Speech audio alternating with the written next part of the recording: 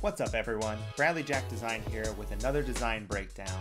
This time I'm going to talk about this LeBron James graphic I created just because he's LeBron James. So I found this original photo of LeBron that I wanted to use and then found some additional photos to add as sort of texture or to add more contrast to the image with some other fun halftone dots in here that I'm going to show you what I did to make this. So I'll start with the background. So this background is just black or dark gray. So then what I did was I added this purple box. For some reason I filled it in and then masked it. You can just make a box. I added a couple overlays to it. So this is overlaying at the bottom at 50% with the same purple just to add a little bit more color to it. And then I added a little bit of highlight from the side. I just drew a gradient of the same purple and set that to screen to add a little bit more detail. Instead of just having a plain purple background, now I've got this sort of nice gradient going through this background purple. So I went ahead and added this text of LeBron. So this is Armada Thin Compressed. You want to know the font. Escape.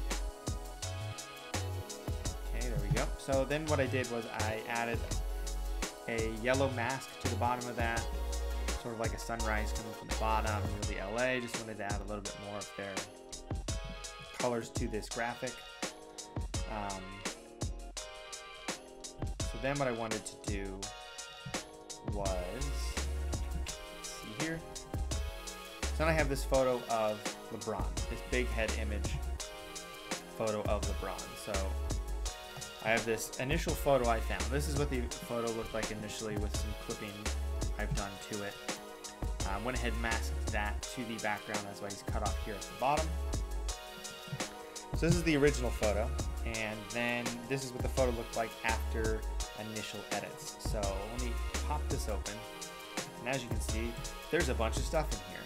I went ahead and used FH Learn or Flern's frequency separation to do some edits. I went ahead and did some dodge and burning to it, but then I went ahead and used some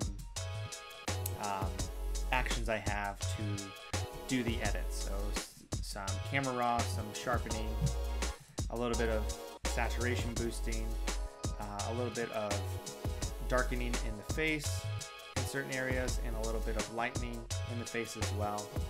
And I grouped that all together. So if you're interested in editing something like this, I do have actions available that make it look like this.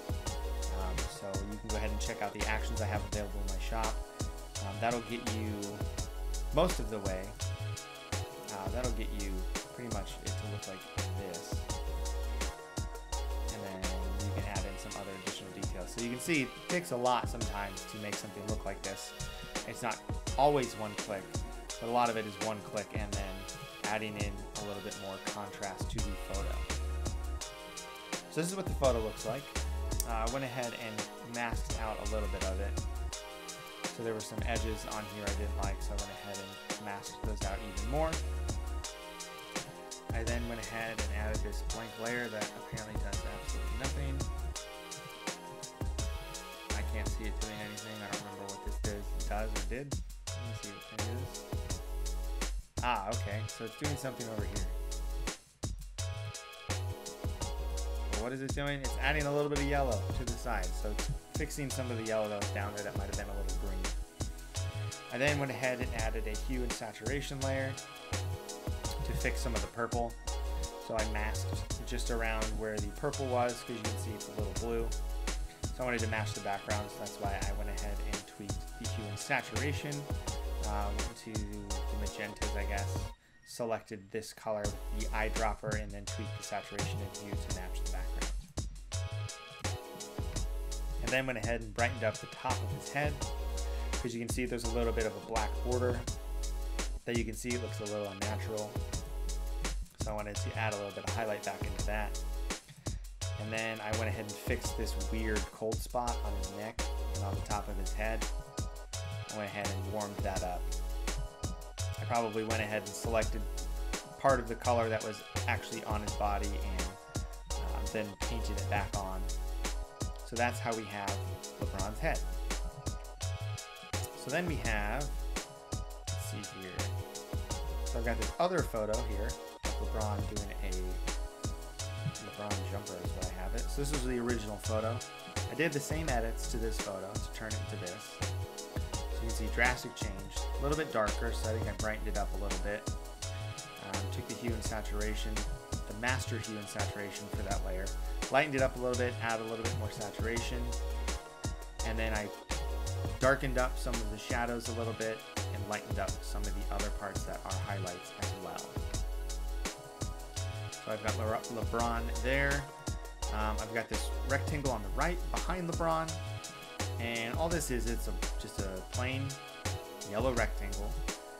But then I went ahead and took that photo of LeBron and made it a halftone dot pattern. So it's just these made up of halftone dots now. And I went ahead and masked that to this area just for some texture. So I thought that looked cool, using something I had in there that you might not think it's the same photo, but I wanted to use it again to add texture to that. So we've got those. Then we've got this image of LeBron pointing. Again, this is what the original photo looked like. Then I did some edits, the same edits, and now it looks like this. Then I went ahead and tweaked some saturation in it, so you can see a little bit in the body here. I wanted to try and match all of these yellows together, so that's what a lot of that is. Then I tweaked his skin a little bit, tweaked the color of that, and then tweaked a couple other things. So I brightened up the yellows a little bit, again, to try and match all of these yellows together. That's something that can be a little difficult, is if you use multiple images and they have different warmths or they're slightly different colors. You know, like in baseball, if you've got a white or gray jersey, depending on the lighting, it might be warmer, it might be colder. This is a good way to go and use the hue and saturation or the channel mixer or different filters. There's a bunch of different adjustments you can use to make things match up. So we've got the three LeBrons here. I went ahead, threw my logo here in the bottom right hand corner. Important. Then I have all these dot squares over here. So these are the same LeBron image. So it's this same image. I went ahead and just made a bunch of squares, evened them all out. There's 17 of them to note 17 seasons LeBron's been in the league.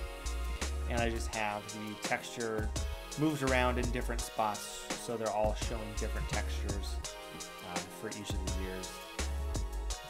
There's a lot of stuff in here, but it's all the same. It's just a yellow square with that same dot pattern masked to it. Then I've got some trophies down here at the bottom. They're just vector trophies I made or found that have colors on them that look like the championships he's won, the MVP trophies, or the finals MVP trophies that he had. Pretty simple. I'm not going to dive into that. They're just vector shapes. Then in the top left, I have just a crown logo I put in the center here, and then I just have King moving up from the bottom and James moving up from the side with some spacing in it, just as a nice little accent piece to the side. And then I have some texture on top of all of this.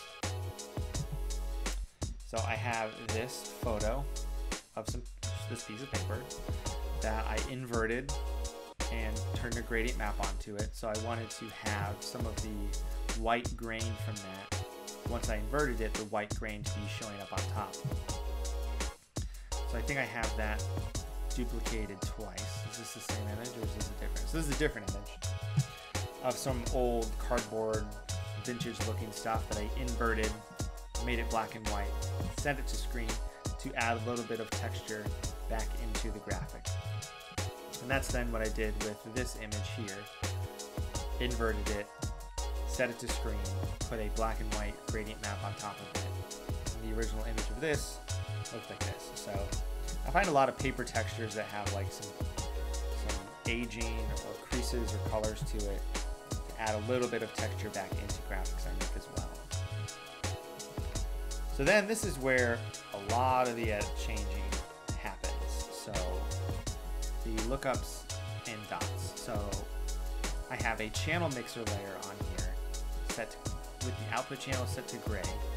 And when I turn on, I have the gray reduced in the red and boosted in the blue and the green. But basically, if you look at it, you can see it adds some contrast to it. So play around with some of these functions. The channel mixer, you know, if I move the greens down, it looks like that. If I brighten them up, and that's pretty much how you can come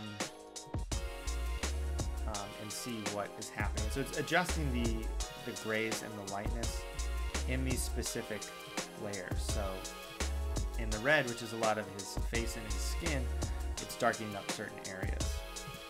So I have that channel mixer. Then I have a color lookup of Foggy Night, which darkens things up a little bit. I've got 2395 color lookup set on top of it to 40%. And then I have this channel mixer, which does this, which is tweaking a lot of the colors. So this gives it more of a retro sort of Miami Vice vibe with how the colors change. And to do that, I went into the greens and set it to 50% and 50%. So this generally would be set to 100 and 0. So it's saying that in the green channel, we have 100% green. So in the green channel, I'm saying it has 50% green. And then in the green channel, I'm boosting the blues to be 50% as well, which is tweaking the colors to look like this.